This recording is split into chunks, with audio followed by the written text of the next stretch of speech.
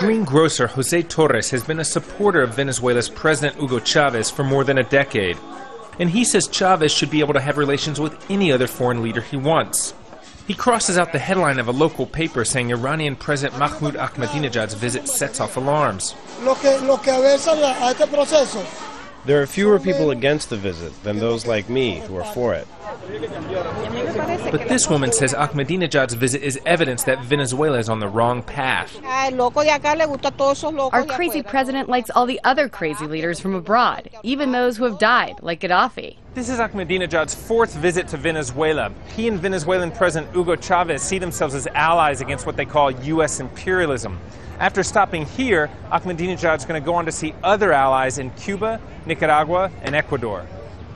A former Venezuelan diplomat who served under Chavez says the number of Latin American countries Ahmadinejad is not visiting says something about his relations with those leaders. Brazil, Mexico, Argentina, Colombia, countries with very distinct politics and points of view, haven't invited Ahmadinejad. Tensions have been rising between Iran and the European Union and the U.S. since late December. That's when Iran threatened to close the Strait of Hormuz if the West followed through on threats to sanction its oil exports. The U.S. Navy responded by saying it would not tolerate such a blockade. Around 40% of the world's oil passes through the strait.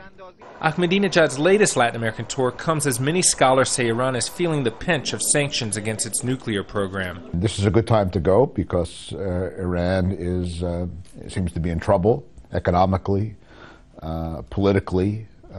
Seems to be isolated diplomatically in the world, and it's always good to show that you have at least some people who are with you when times are tough. Many countries in Latin America have supported Iran's nuclear program, which it says is for peaceful purposes.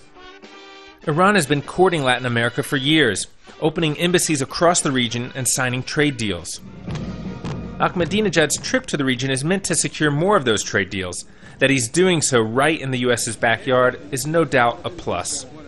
Adam Rainey, Al Jazeera, Caracas.